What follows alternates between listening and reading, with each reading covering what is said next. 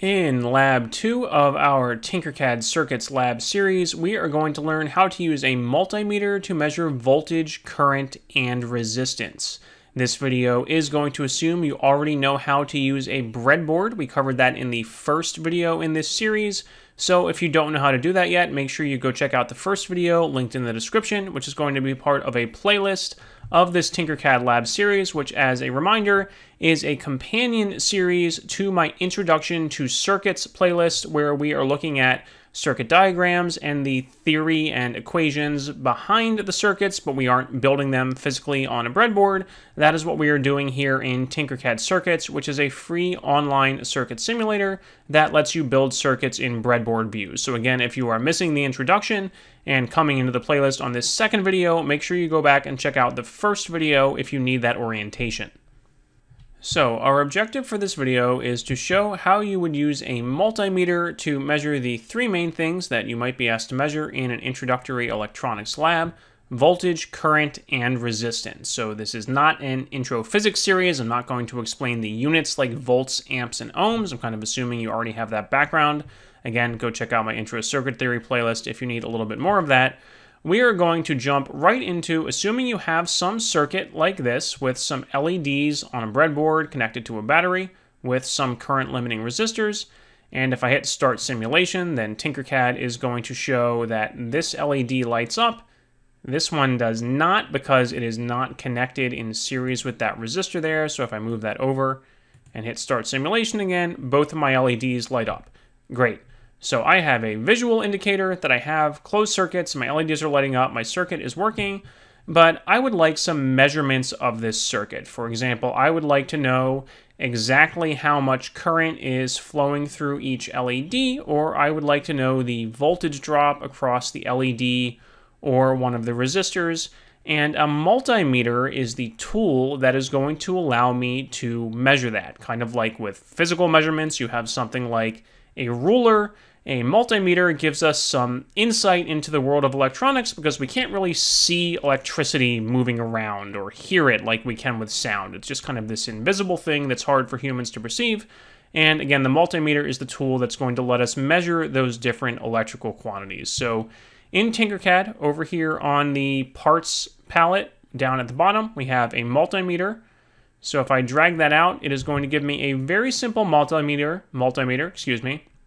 that just has three buttons, A, V, and R. So that's for amps for current, volts for voltage, and R for resistance. A little inconsistent how it doesn't use I for current there, and ohms, omega for ohms. So again, we're not getting into the units and variables in this video, but point being, these buttons are a little different from what you might see on a physical multimeter, which many times is going to have a dial with way more settings than this. A real-world multimeter isn't just going to have three buttons on it, one for each of these settings.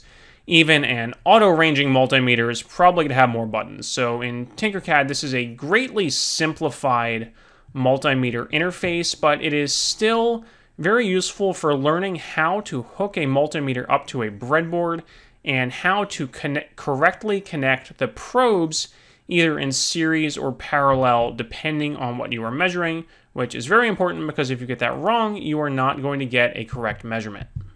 So the first thing we are going to demonstrate here is how to use a multimeter to measure resistance, because that is probably the simplest thing, because to measure resistance, you just take your resistor while it is not connected to the circuit. So this is important. If you want to check the resistance of a resistor that is already in the circuit, you need to take it out first, and you are going to connect the two multimeter leads directly to the two leads of the resistor. You don't want to try to measure the resistance of things while they are in a powered circuit. So to do that in Tinkercad, I am going to just click on the leads of my multimeter, and then click on the leads of my resistor. I'm going to use my color coding here, change that wire to red to indicate positive, although the color of the wire does not affect the functionality at all. That would work just fine if I left that wire black, but with a real physical multimeter, you're probably going to have one red probe and one black probe. So again, to measure the resistance of a resistor, multimeter probes directly to either side of the resistor. Resistors do not have polarity, so it does not matter if I switch these. I could go like that, and I'm going to get the same reading. And when I hit Start Simulation in Tinkercad, you see the multimeter defaults to V for voltage, which is just going to read 0 across this resistor because there is no power supply connected. But if I switch to R for resistance, it is going to give me the resistance reading of that resistor, which in Tinkercad is perfect because there is no tolerance on the resistors. So real-world resistors have a tolerance range on them. Typically, plus or minus 5% is the most common. So if you pull out a 1 kilo ohm resistor in the real world and go to measure it, you're probably not going to get exactly 1.00 kilo ohms. You're going to get 9.99 or 1.01 or something close to 1 kilo ohm, but not exactly, which is where measuring the resistance with the multimeter comes in handy, because if you need to know the exact value of the resistor, you cannot assume that it is exactly equal to that nominal value. You are going to need a multimeter to check. The other reason this can be handy is reading these little color-coded bars on the resistor can be difficult, especially sometimes colors that are close to each other. It can be hard to tell the difference between red and orange or something like that. So you might have a resistor kit with an assortment of these, and you think you have read the color code correctly, which is really a topic for another video, but it is good to use the multimeter just as a sanity check to double check that, again, that you have the right resistor value and you're not off by a factor of 10 or 1,000 or something, depending on especially the value of that third band, which represents the power of 10.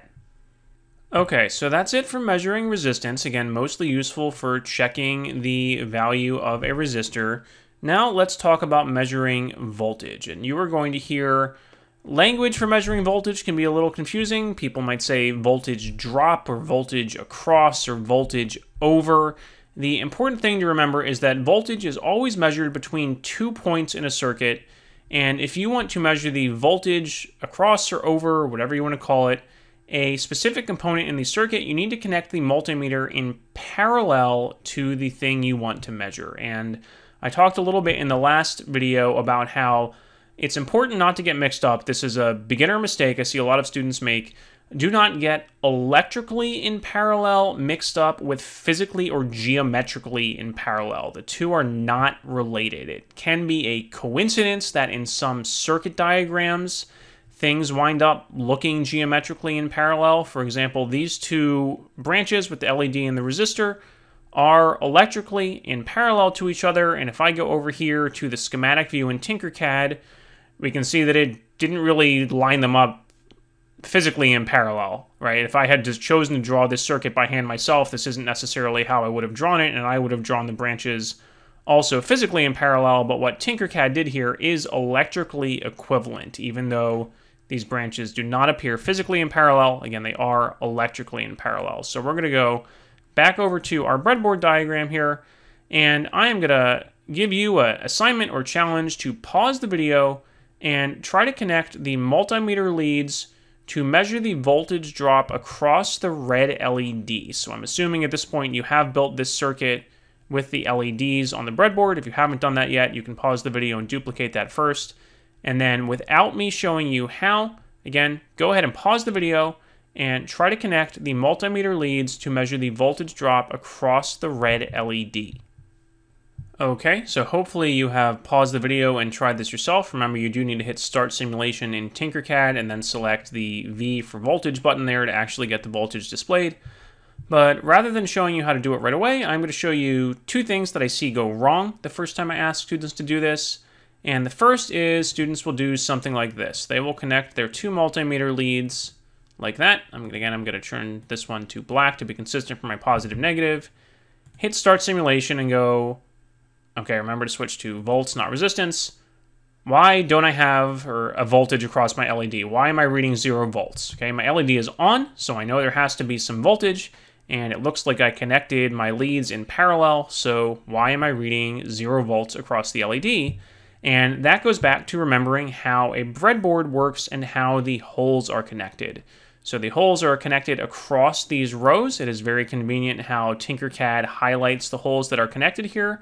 But even though I have put my multimeter leads what looks like physically in parallel to my LED here on each side of the LED, remember that is not necessarily the same as electrically in parallel. These adjacent rows are not connected to each other. So there is no electrical connection between my two multimeter leads and the leads of this LED. I am just measuring nothing. These two rows are empty, and that is why I am measuring 0 volts. So to measure a voltage across my LED, I need to move my multimeter leads down to the same row as the LED leads.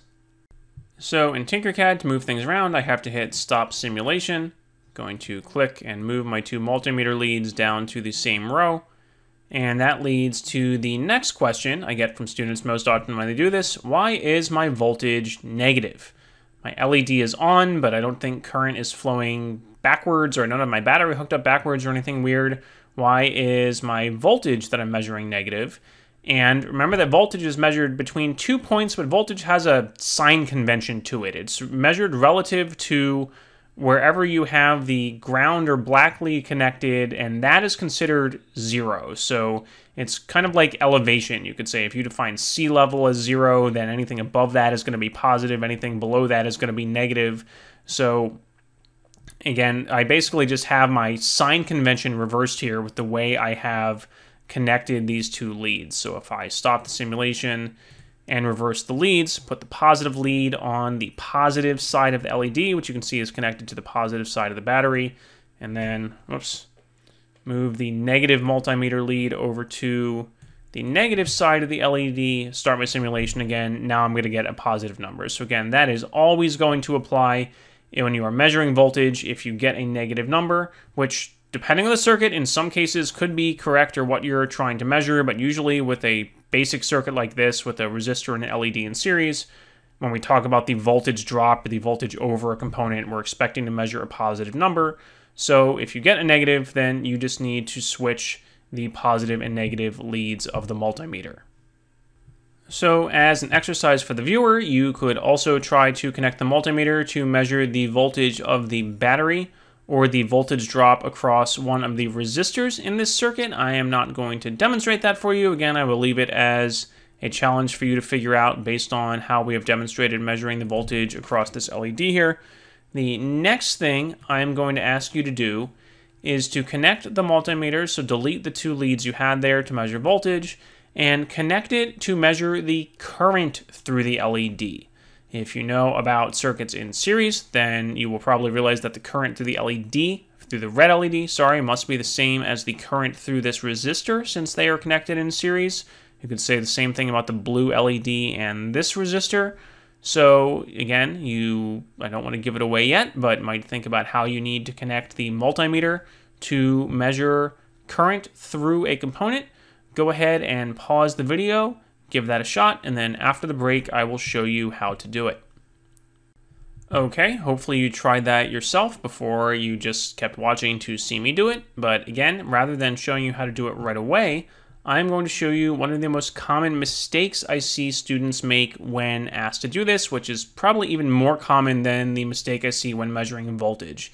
And that is, assuming you have a circuit wired something like this with an LED in series with a resistor, to connect the multimeter probes like this. Again, I'm going to turn that one red, start my simulation, and change the multimeter to amps, and then say, hey, why am I getting 0 amps? My LED is on, so I know the current can't be 0, and I connected my multimeter in series, so it should be measuring current, but my multimeter is measuring 0. And again, this goes back to understanding how a breadboard works. I have connected both of these multimeter probes to the same row. So these probes are connected directly to each other, effectively short-circuiting the probes. There is no reason for current to flow through them because current can just flow from the LED through this row in the breadboard directly to the resistor and to ground. And if I switch over to the circuit diagram, unfortunately Tinkercad doesn't actually add the multimeter in here to the circuit diagram.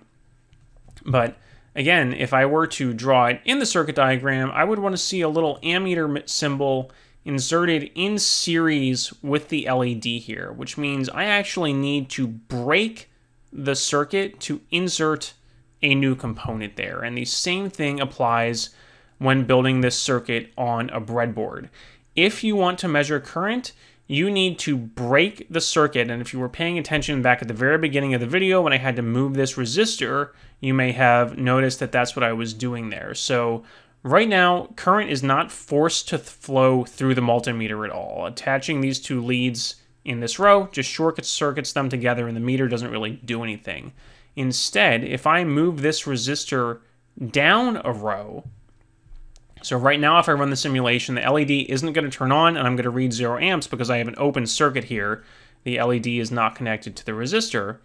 But if I then also move my multimeter lead down a row, and I'm going to do this with the red lead first, and you'll see why in a second, and now hit start simulation, now I get a non-zero reading because in order to have a closed circuit, current must flow through the multimeter. It goes through the LED, into the black lead of the multimeter, through the meter, out through the red lead, and then through the resistor. And you can see that, again, I have a negative reading because of how I have the black and red leads connected. I have the black lead connected on the positive side, or I have current flowing into the black lead.